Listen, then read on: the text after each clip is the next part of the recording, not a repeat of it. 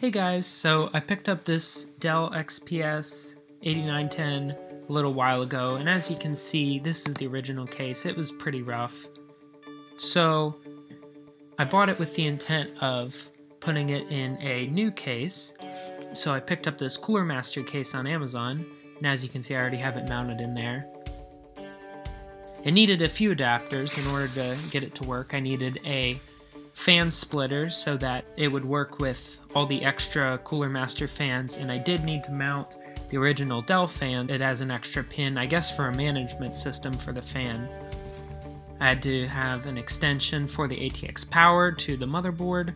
One thing this didn't use standard was an I/O shield. It had the metal I/O shield built into the back of the original case.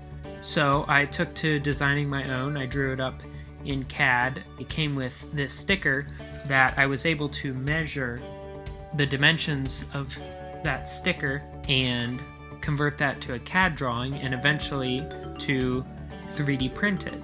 So I want to show you guys how to install this really quick. I have the model uploaded to Thingiverse and linked in the description so you can print your own.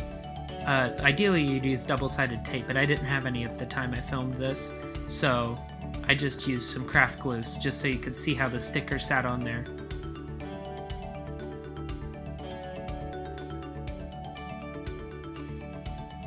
Then it has some little tabs in the exact same place as they were on the backside of the factory case, and it allows you to stick this heat shield on the back, and you just kind of have to press it in around those tabs with your fingers.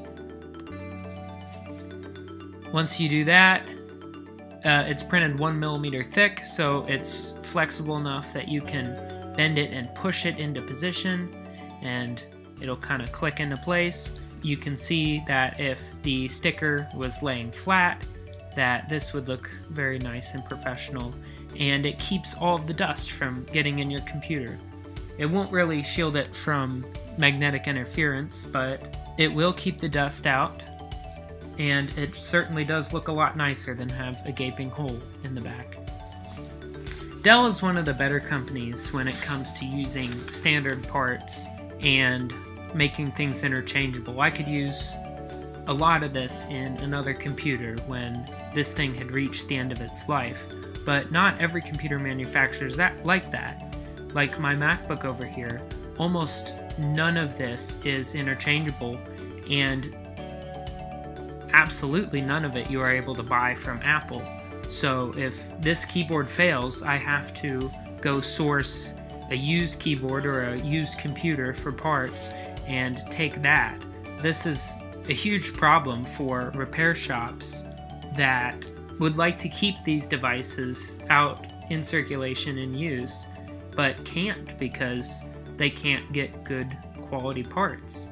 So ultimately it's the consumers then that have to deal with this problem, and a lot of times they have to junk some of their still very usable products just because they can't get chips for the motherboard, they can't get screens, they can't get keyboards.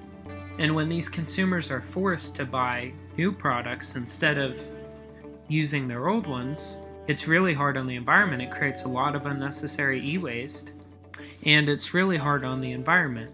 So my hope with designing this I/O plate that I showed you is that one day, instead of chucking this motherboard and just being able to salvage the CPU and GPU, someone will be able to take this motherboard one day and use it in a standard case long after it has served its purpose as an office computer.